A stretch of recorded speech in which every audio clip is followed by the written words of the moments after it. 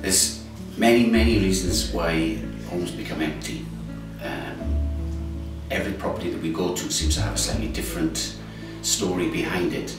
But the sort of main ones are people are left properties in wills, relatives die, left properties, they've got no idea what to do with them. There's financial problems where people start renovating properties, run out of money and just leave them because they don't know what to do next.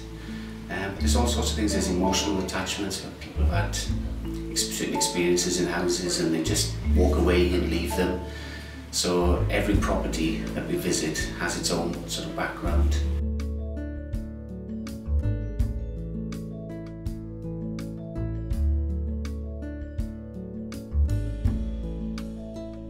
The main reasons to bring empty properties back into use is the problems that it causes to neighbourhoods and to neighbours. Most of the properties that we are actively dealing with at the moment have come to us through complaints from residents in the areas where the empty properties are. Even if an empty property starts off looking really nice, as soon as local kids normally realise it's empty, one window gets broken, another gets broken, and very soon it's a fast downward spiral until the property is wrecked. So what we have to do is get in there as early as possible, work with the owners and try and get them back into use before any of these problems start.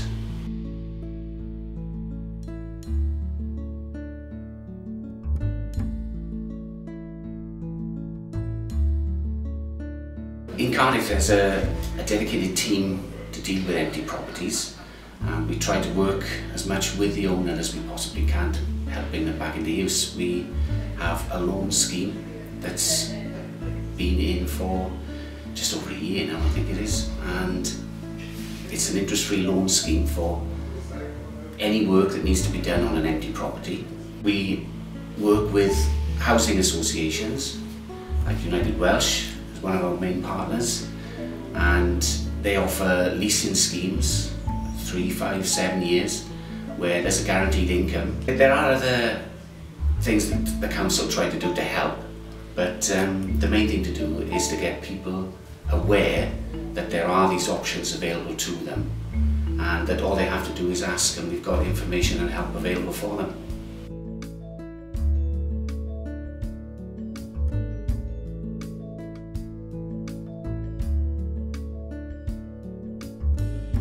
The first step for any empty property owner who doesn't really know which direction they want to go with it is to contact their empty property officer in their local authority. They will have all sorts of help and information and guidance available for the owners to get them on that sort of first step towards bringing the property back into use. If people don't want to deal direct with the council straight off, then there's a website, the Empty Homes Wales website, where they can fill in a form or get some phone numbers, contact details, and contact United Welsh, and they can offer the same services. You know, they have all sorts of financial help.